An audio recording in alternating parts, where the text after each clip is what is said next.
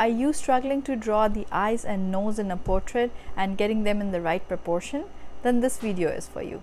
Hi everyone, my name is Shuchi and I'm an artist that specializes in drawing and painting portraits as well as still life. In this video, I'm going to teach you how to draw the eyes and nose correctly while thinking about its proportion, the underlying structure as well as the value.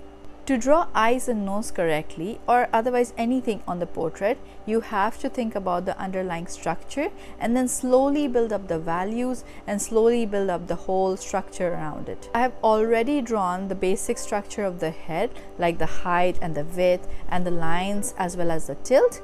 And what we are going to focus on in this video is how to place the eyes and the nose correctly. Let me walk you through the tools that I use. I have some Nitram charcoal which I have sharpened up like this, some kneaded eraser, and I have white charcoal and a mono eraser.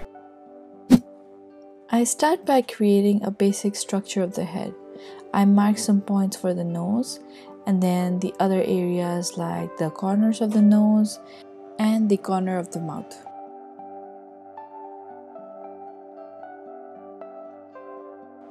I'm then going to use the corners of the nose to find the placement of the eyes.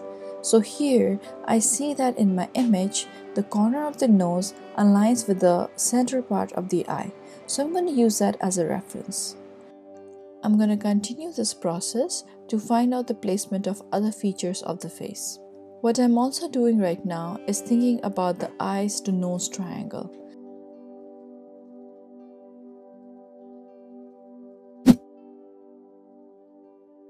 I use my nose as a reference and mark the left, the right, the top and the bottom portion of the eye.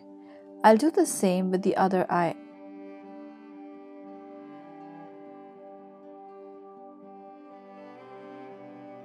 While drawing, I'm constantly thinking about the planes of the head.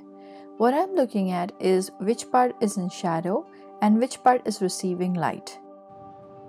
Also, don't let your photographs fool you. Understand the structure of the head and don't just copy values that you see. For example, when I'm drawing an eye and I see that in my photograph an area appears lighter than what it is in reality, then if I understand the planes of the head and the structure of the head, I would know that I'm reading the value incorrectly. I'm going to continue this measuring process. So for every structure I add, I'm going to compare it to the one that are already existing on the drawing. So here in this case, I started with the nose. So my nose is the starting point and everything I put after that would be created based on the location of the nose. As I'm drawing, I'm also adding in some values. Like you see, some areas of this drawing is looking darker than the rest. Just putting in some value really helps me understand what portion of the face is in shadow versus light. So if you would like to do that as well, just rub in some white charcoal and just go ahead with the rest of the drawing. So at this stage, I'm still using a wine charcoal. And the reason is I haven't committed to this stage yet. So if there's something that I want to erase, I can easily do so. So now that I have my basic structure of the head, I'm going to get more specific with the drawing of the eye. What I'm not going to do is take the drawing of one of the eye to completion. I've seen that when I work that way, it completely throws me off. And I've seen in that case my end result is not that good. So my suggestion would be to work on these features little by little by thinking about the values and adding them slowly and correctly.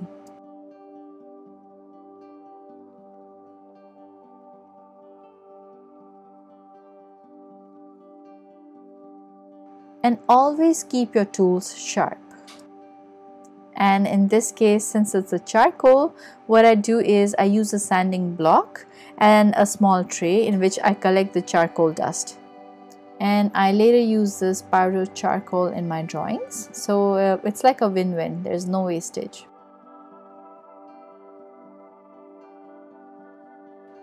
You can use shop towels or Viva towels to move around the charcoal, and this definitely creates a different effect as compared to using a stump.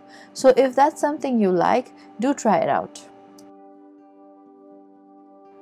So I use Nitram charcoal for drawing my portraits, and I find them very helpful. Like, I'm in a habit of not drawing really fine marks, so I find that when I use Nitram charcoal, I can use shop towels or Viva towels just to move around that charcoal, and it doesn't leave really dark lines or really dark marks. So that's something I really like about using Nitram. So now I'm working on the nose and the value on the shadow area of the nose, and then other portions of the eye. So that's what you have to do, like slowly add the structure, slowly think about the values, and then just keep adding them. When you're drawing the white portion of the eye, never make it as light as the lightest light.